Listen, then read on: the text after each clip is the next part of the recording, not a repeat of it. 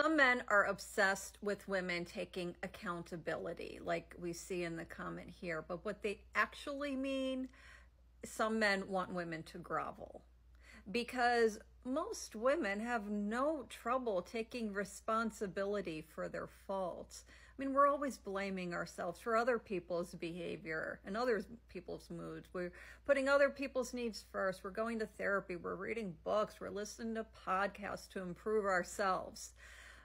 A woman can plainly say what she did wrong, but still it's not enough for some men because those men want women to humble themselves.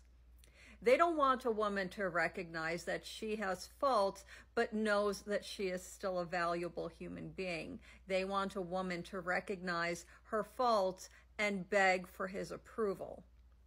They want a woman who will kiss the ring, crawl on her knees, head bent, submissive. She knows her place.